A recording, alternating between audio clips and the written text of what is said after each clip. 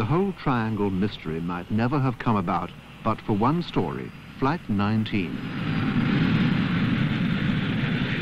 The events of Flight 19 happened 30 years ago here at what is now Fort Lauderdale International Airport. Then it was the scene of the biggest triangle story of them all. The legend version is told in Richard Weiner's film.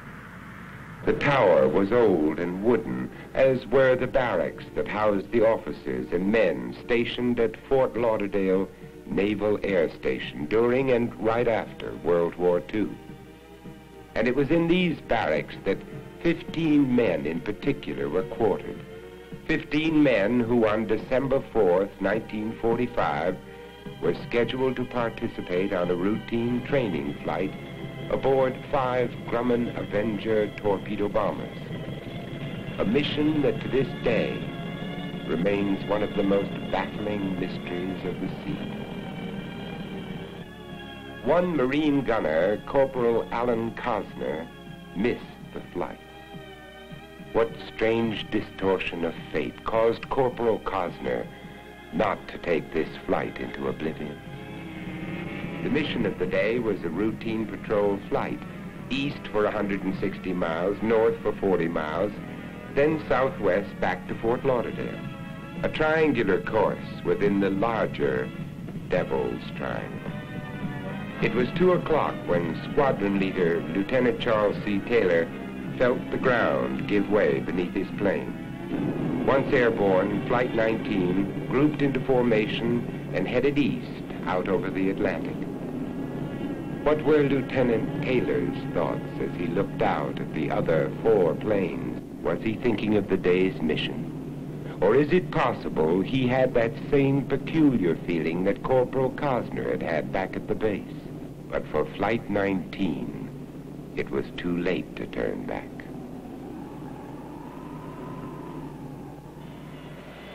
Fort Lauderdale Tower received radio contact from the 5 planes 15 minutes before they were due to land. But they did not request landing instructions as expected.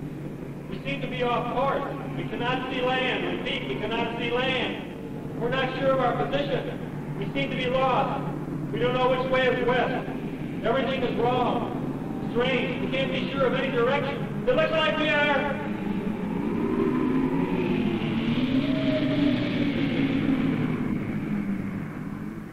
These panicky messages about the strange ocean, the skies looking wrong, are central to the mystery of Flight 19. But did they in fact happen? Who reported them? All the books quote them, including Richard Weiner's. Did they come from Cosner? And I quoted Cosner in both my film and in the book that the plane, that the message from the planes, the last that he remembers distinctly and he's sure of, is that there was talk about entering white water, there was static, broken talk, and the very last thing he heard them say is, we're completely lost. 2 officers in the tower during the flight were Training Officer Don Poole and Safety Officer Walt Winchell. We monitored all the transmissions coming in, going out, and I don't recall ever hearing some of the transmissions that were claimed to have been made by Mr. Taylor about the wild water, and we're upside down and we don't know which way is west, and our compasses don't work and all that. They were lost, yes. And that was very evident from Lieutenant Taylor's transmissions, but there was nothing like that. That water was white, or that we understand. There's all kinds of stories out, but it can't be confirmed at all by me. Walt and I were both in the tower the entire time. You say the record shows the following, and then you have the message from Taylor about not knowing which way west is, not sure of his position. Even the ocean doesn't look right. What record is that? The record of the people who were there at the time in the tower. You see, when the word got out that the planes were in some sort of difficulty which no one could understand, people who were on the field, especially staff officers, came and from the command post, came to the tower, so there's a big crowd there. We talked to two of the people who were there all the time, and they say they never heard that message. I've talked to people too, including the intelligence officer who was there at the time. And of course, you must remember that when this first became known, and it's been known for several years, that the records of, that is, the records and memories of the people who were there at the time were well documented. We haven't talked, in fact, to it must be the intelligence officer. Would it be possible to get his telephone number off you so we could talk to him? Because this is obviously something we need to check. Yes, he'd be very happy to. Lieutenant Commander Wershing, still, many of these people, of course, are still alive and have a clear memory of what happened. Commander Wershing didn't keep first-hand notes, as Charles Burlett says. But did he remember the messages he is quoted as giving?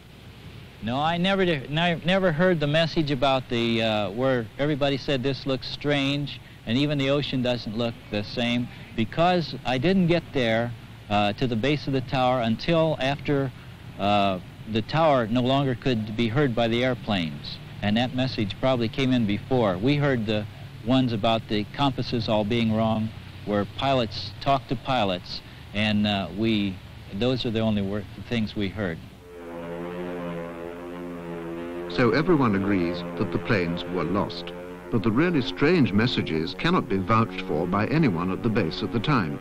As they're quoted in all the books, where did they come from? I've traced the strange messages of Flight 19 back to this article, The Mystery of the Lost Patrol by Alan Eckert, in American Legion magazine, April 1962. I've corresponded with Mr. Eckert, and he can't remember now where he got these quotations from. I've also contacted Boston University, which the library there has his papers, and there's nothing in the files there to show where he got the information. So this is as far back as anybody can trace the message of Flight 19. Now, like many other parts of the story, this was picked up by Vincent Gaddis, practically word for word, and then it goes on. Everybody else has it, Weiner, Berlitz, Jeffrey. The story of Flight 19, as we know it, basically came from this article by Eckert. That source came from the man that coined the phrase Bermuda Triangle, Vincent Gaddis. In his book Invisible Horizons, he had one chapter called the Bermuda Triangle, which he brought to light all these disappearances. And I used him as my source, and the Navy says that's not what they say, but they haven't out and out denied it.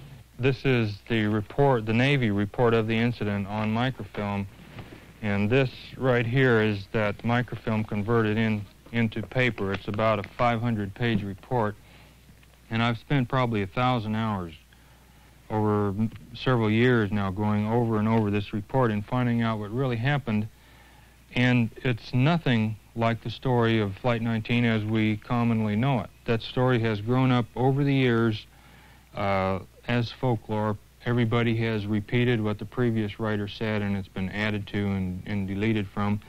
And like so many other incidents in the Triangle, the loss of these 5 planes did not happen anything like what all the writers would have us believe. To try to find out what really happened to Flight 19, we flew with the Coast Guard the exact route of the missing planes. This story is based on what we saw and on the official report of Flight 19. The flight headed east from Fort Lauderdale to carry out a bombing run at Hens and Chickens Shoal, continue east for 67 miles, turn north for 73 miles, then west-southwest back to base.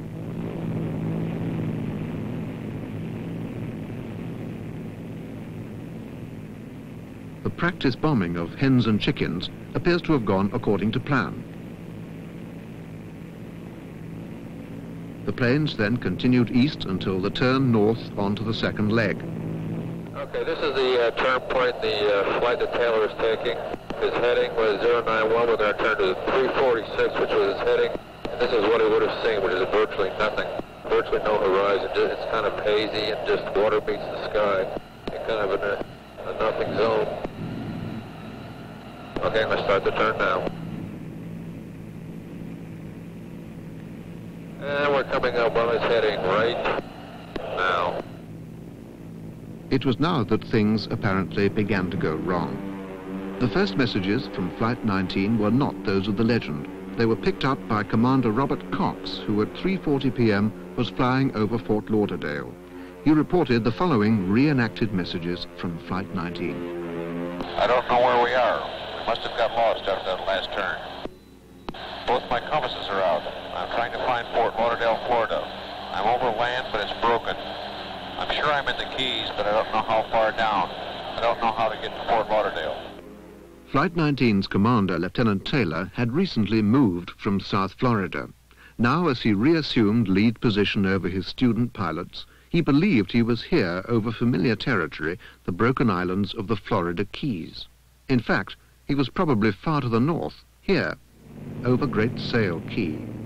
How could he have been so mistaken? Hey, I'd say somebody that they was probably used to the Florida Keys and was disoriented on a bad day. Conceivably even worse than today, breaking out into the situation kind of as we are now, would mistake the islands that we're coming up on for part of the Florida Keys. You can almost see how this could fake somebody out that wasn't really terribly familiar with the area. So Taylor's flight was over these islands north of the Bahamas, and they are remarkably similar to these islands, the Florida Keys where he thought he was. So similar, in fact, to the Florida Keys to this chain north of the Bahamas that Taylor could have relied on this mistaken identification and disbelieved his compasses. First of all, if you have no reference to a shoreline that you're familiar with, it's very easy to not believe your instruments. Like you can see that you're flying north or south, east or west, and not want to believe it and end up doing something very ridiculous. It happened to me once about 3 years ago.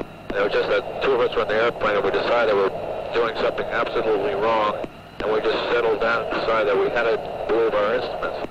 But if it happened to us in the airplane, I could have gotten in trouble. But this happened on the West Coast on a very dark night. So it could very easily happen to other people. It could have happened to this Lieutenant Taylor. It's hard to say. Flight 19 still headed north.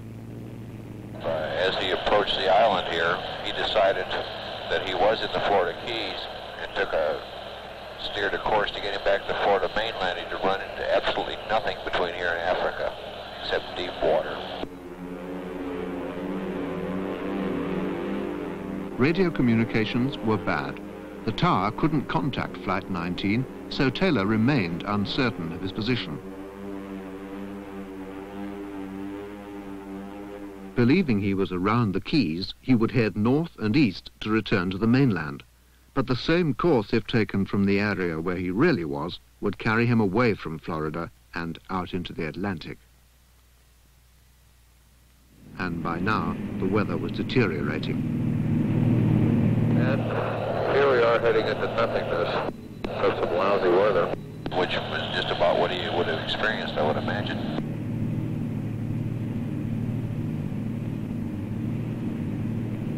Of course, the man was confused and probably a little frightened at the time. And don't forget, he's trying to herd about 3 or 4 inexperienced students around the skies with him. He undoubtedly had his hands filled. We heard one of the students, he's unidentified, but he was one of the students in the flight, who said, "Damn it, if we'd head west, we'd get home." And this was very loud and clear. Then he at one time turned west and flew west for a few minutes, and then the next thing we knew, he turned around and flew back east again because he was convinced that he was in the Gulf. The flight now constantly changed direction. One of the planes in the flight thinks if we went 270, we could hit land. But Taylor ordered an opposite heading. We are heading 030 for 45 minutes. Then we will fly north to make sure we are not over the Gulf of Mexico. A course that would take them away from base. Flight, this is later. Change course to 090 for 10 minutes, 10 minutes. Now flying due east. I receive you very weak. We are now flying 270. And back west again. We will fly 270 until we hit the beach or run out of gas. Flight, this is later. When the first man gets down to 10 gallons of gas, We'll all land in the water together. Does everyone understand? But later, the flight again turned east. At 6 p.m., a radio fix at last located Flight 19 north of the Bahamas. The legend ignores this. How do they know it was north of Grand Bahama Island? How do they know the distance? With only one bearing. You cannot take a pinpoint and plot a position with only one bearing. Any airman or any mariner will tell you that. It's impossible. You can get them along that line someplace, but you can't tell how far. It's just like a car on a road. If he's talking to you on radio, he can tell you, well, I'm driving along Highway 1. But I don't know how far I am out on it.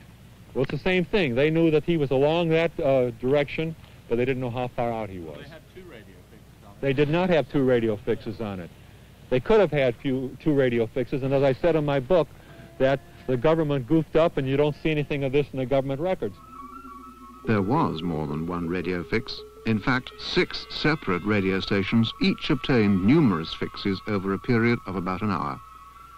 These gave an approximate position within a 100-mile radius of 29 degrees north, 79 degrees west. This placed the missing Flight 19 some 150 miles north of their base, way off course and totally lost. It was just disorientation. He was just mentally confused and panicked, is my estimate of the situation. It's what really happened. Of course, they milled around out there till they ran out of gas that night.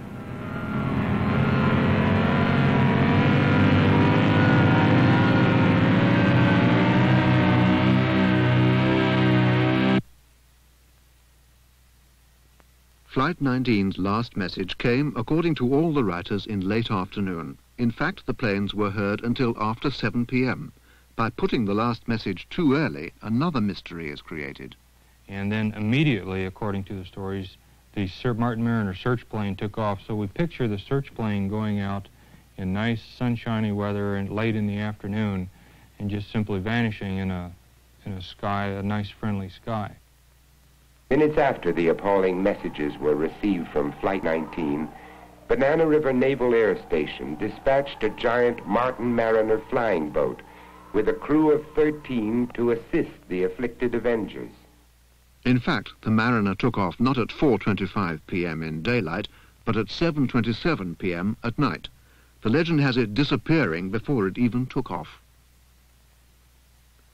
All the writers have its departure far too early, so causing confusion as to what really happened.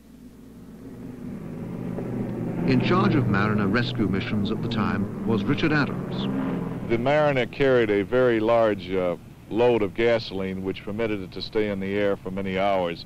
In fact, we used to call it the flying gas tank because it was carried so much gasoline, and the fumes which would collect inside the hull could make it a potentially flying bomb. It could have happened in the excitement of the search that they did not take the normal precautions that we always took in the PBMs to make sure nobody smoked in the gasoline compartments. The Mariner was tracked on radar until 20 minutes after the real takeoff time, when it suddenly disappeared from the screen. At this precise position and time, a huge mid-air explosion was seen. The Mariner had indeed blown up. The final mystery is why nothing was ever found of Flight 19.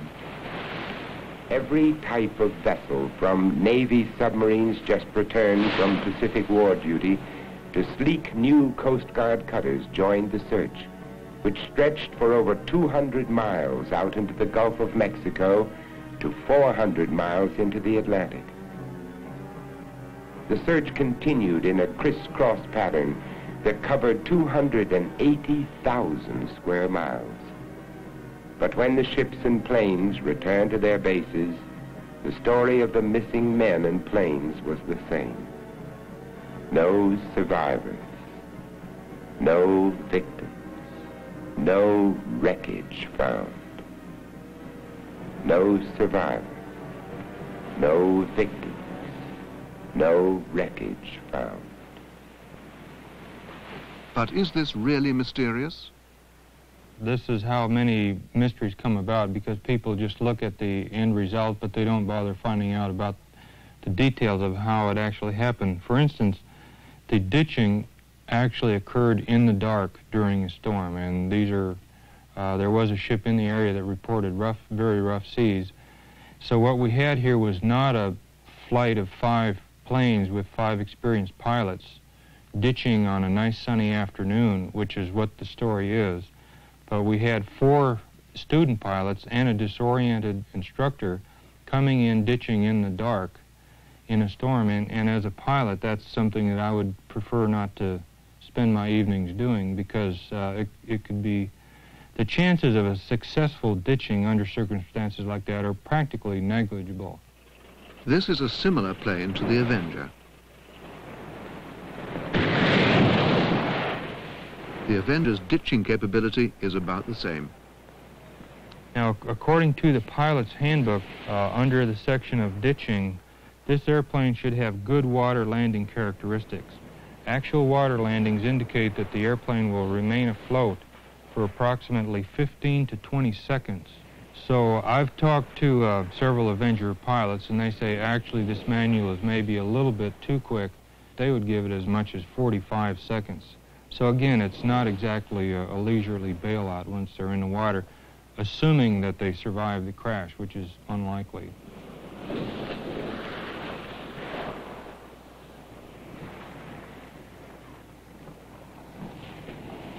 I really didn't think we'd find anything, because the weather that night deteriorated.